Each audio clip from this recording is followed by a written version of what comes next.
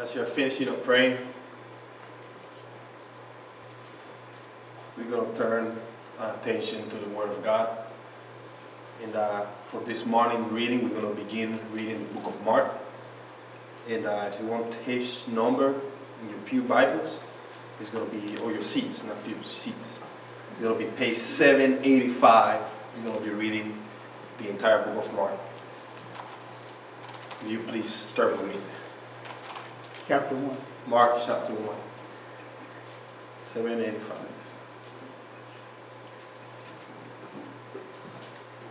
Mark chapter 1. The beginning of the gospel of Jesus Christ, the Son of God, as it is written in Isaiah the prophet. Behold, I send my messenger before your face, who will prepare your way, the voice of one crying in the wilderness, prepare the way of the Lord, make his path straight. John appeared, baptizing in the wilderness and proclaiming a baptism of repentance for the forgiveness of sins. And all the country of Judea and all Jerusalem were going out to him, were being baptized by him in the river Jordan, confessing their sins. Now John was clothed with camel hair and wore a leather belt around his waist, and ate locusts and wild honey. And he preached, saying, After me comes who is mightier than I, the strap of whose sandal I am not worthy to stoop down and untie. I have baptized you with water, but he will baptize you with the Holy Spirit. In those days Jesus came from Nazareth of Galilee, and was baptized by John in the Jordan. And when he came out, the water, immediately he saw the heavens being torn open, and the Spirit descending on him like a dove. And a voice came from heaven, You are my beloved Son, with whom I am well pleased. The Spirit immediately drove him out into the wilderness, and he was in the wilderness for 40 days, being tempted by Satan. And he was with the wild animals, and the angels were ministering to him. Now after John was arrested, Jesus came into Galilee, proclaiming the gospel of God, and saying, The time is fulfilled, and the kingdom of God is at hand. Repent and believe in the gospel. Passing alongside the Sea of Galilee, he saw Simon and Andrew, the brother of Simon, casting out a net into the sea, for they were fishermen. And Jesus said to them, Follow me, and I will make you become fishers of men. And immediately they left their nets and followed him. And going on a little further, he saw James the son of Zebedee and John his brother, who were in their boats mending the nets. And immediately he called them, and they left their father Zebedee in the boat with the hired servant and followed him. And they went into Capernaum, and immediately on the Sabbath he entered the synagogue and was teaching. And they were astonished at his teaching, for he taught them as one who had authority and not as the scribe. And immediately there was in the synagogue a man with an unclean spirit, and he cried out, What have you to do with us, Jesus, son of Nazareth? Jesus of Nazareth? Have you come to destroy us?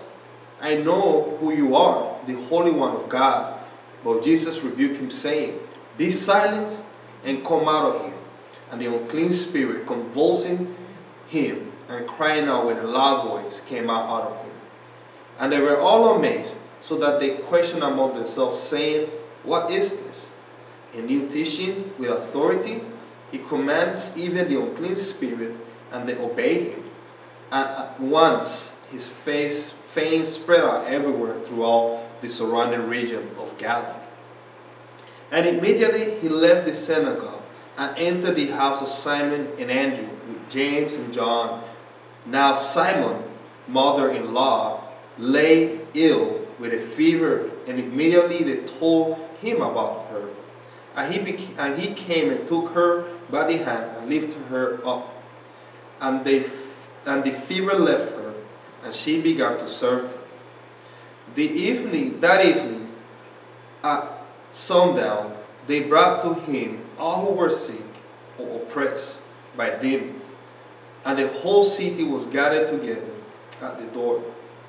And he healed many who were sick with various diseases and cast out many demons. And he would not permit the demon to speak because they knew him. And rising very early in the morning while it was still dark, he departed and went out to a desolate place. And there he prayed. And Simon and those who were with him searched for him. And they found him, saying to him, "Everyone is looking for you." And he said to them, let us go on to the next town, that I may preach there also, for that is why I came out. And he went through all Galilee, preaching in the synagogue and casting out demons. And the lepers came to him, imploring and kneeling, saying to him, "If you will, you can make me clean." Moved with pity, he stretched out his hand and touched him. And he said to him, I will be clean. And immediately the leprosy left him, and he was made clean. And Jesus sternly charged him and sent him away at once, and said to him, See that you may say nothing to anyone, but go show yourself to the priest and offer your cleansing what Moses commanded, for a proof to them.